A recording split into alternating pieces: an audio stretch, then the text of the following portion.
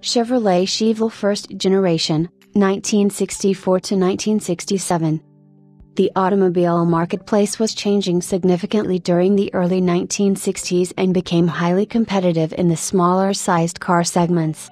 The domestic Big Three automakers, General Motors, Ford, and Chrysler, were responding to the success of American Motors' compact Rambler American and Classic models that made AMC the leading maker of small cars for several years and increasing Rambler on the 1961 domestic sales charts to third place behind Chevrolet and Ford.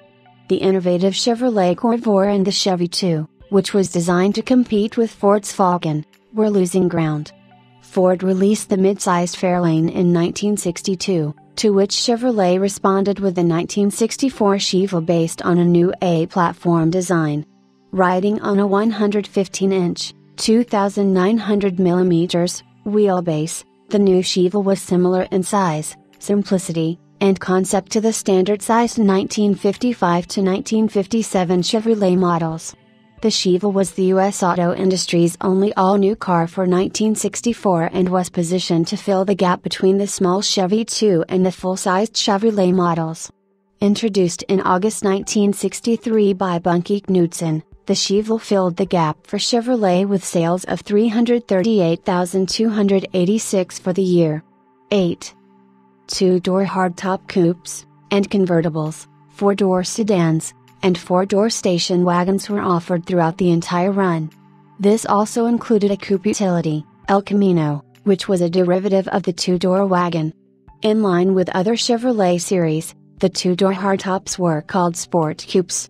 Four-door hardtops, dubbed Sport Sedans, were available, 1966 through 1972.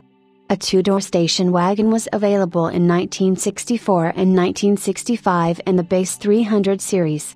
Station wagons were marketed with exclusive nameplates, Greenbrier, previously used with the Corvair-based vans, Concours, and Concours Estate. 6-cylinder and V8 power was offered across the board. Chevelles were also assembled and sold in Canada. While similar to their stateside counterparts, the convertible was available in the base Chevelle series, a model never offered in the United States. The Chevelle was the basis for the Beaumont, a retrimmed model sold only in Canada by Pontiac dealers through 1969.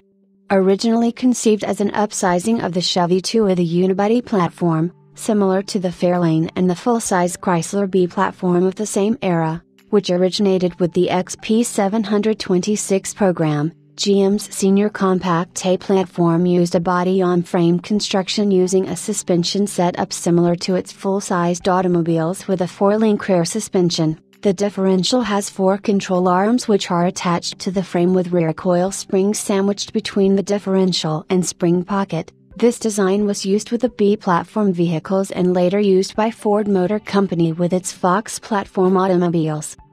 The Chevelle Super Sport, or SS, represented Chevrolet's entry into the muscle car battle. Early 1964 and 1965 Chevelles had a Malibu SS badge on the rear quarter panel. Chevelles with the mid-1965 Z16 option, priced at $1,501 in 1965, had the emblem on the front fender as well as distinct in-house style numbers, 737 for the hardtop and 767 for the convertible. The $162 Super Sport package was available on the upscale Malibu two-door hardtop and convertible models. The option added special exterior brightwork with SS emblems and the 14-inch full-disc wheel covers from the Impala SS. Inside, the vinyl bucket seat interior featured a floor console for models equipped with the optional Muncie aluminum 4-speed manual or Power Glide 2-speed automatic instead of the standard 3-speed manual. Malibu SS also came with a 4-gauge cluster in place of engine warning lights, and a dash-mounted tachometer was optional. The available 283 cubic inch 4-barrel V8 engine was rated at 220 horsepower, the same rating as the 1957 Chevrolet PowerPack 283 engine. Starting in mid-1964, the Chevelle could be ordered with the division's 327 cubic inch V8, in either 250 or 300 horsepower, 224 kilowatts. Both used a 4-barrel carburetor and 10.5-to-1 compression. For 1965, Chevrolet also added the 350 horsepower 327 V8 as regular production option, RPO, L79. A total of 294,160 Chevelles were built the first year, including 76,860 SS models. After 1965, the Malibu SS badge disappeared except for those sold in Canada. A limited 201 Malibu SS 396 Z16 big block equipped cars were also eventually produced starting in late 1965, with most being built between mid-March and mid-April. The Chevelle SS 396 became a series of its own in 1966 with series style numbers 13,817 and 13,867.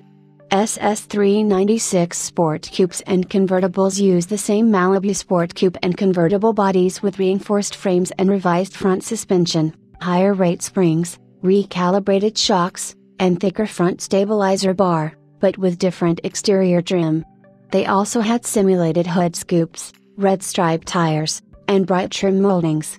The performance engines available included 396 SID V8s, the standard, rated at 325 horsepower, 242 kilowatts, an optional 360 horsepower, 270 kilowatts, and an optional 375 horsepower, 280 kilowatts, respectively. The mid-horsepower 396 was rated at 360 horsepower, 270 kilowatts, for 1966 only, and 350 horsepower, 260 kilowatts, thereafter. The SS 396 series lasted from 1966 through 1968 before being relegated to an option package in 1969. The 1966 and 1967 model years were the only 2 years of the strut-back 2-door Sport Coupe with its own style number, 17. In Canada, sporty Chevelles continued to wear Malibu SS badges for the 1966 and early 1967 model years.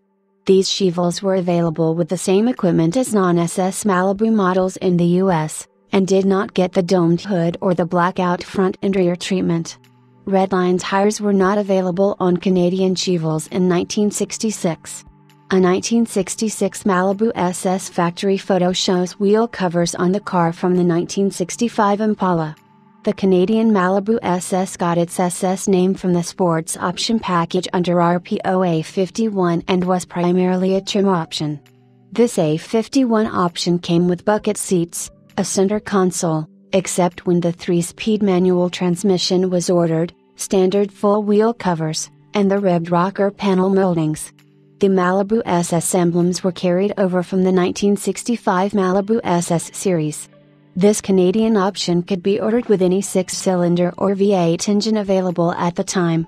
Starting in January 1967, the Chevelle S396 took over and became its own 138XX series, the same as in the US, produced at the Oshawa, Ontario production facility. Only 867 SS 396 models were produced during 1967. Only 200 regular production 1965 Z16 Chevelles were built at the Kansas City plant. The Z16 option included the convertible boxed frame, a narrowed rear axle and brake assemblies from the contemporary Impala, heavy-duty suspension, plus virtually all Chevelle comfort and convenience options. The Z16 standard big block 396 turbojet V8, fitted with hydraulic lifters instead of the solid lifters of the same motor used in the Corvette, came only with a Muncie wide ratio 4-speed manual transmission. The rear panel of the Z16 had unique black and chrome trim which framed untrimmed Chevelle 300 style taillights. Malibu and Malibu SS models had bright silver painted lens trim. The prototype Z16 Chevelle was built at the Baltimore plant. The 1 prototype and the 200 production units comprise the often quoted 201 figure. 1 convertible was reportedly specially built for Chevy general manager Simon Bunkie Knudsen, but is understood to have been destroyed. Approximately 75 Z16s are presently accounted for. 1966 saw a complete restyle of the Chevelle on the previous frame that included smooth contours, a broad new grille and bumper treatment, and curved side windows. Bulging rear fender lines and a flying buttress roof line, tunneled into the C-pillar, were highlights of the 66 hardtops, shared with other GM body models. The new body reflected the Coke bottle body shape that became the fad for American cars in the mid-1960s. A four-door hardtop-styled sport sedan joined the Malibu series.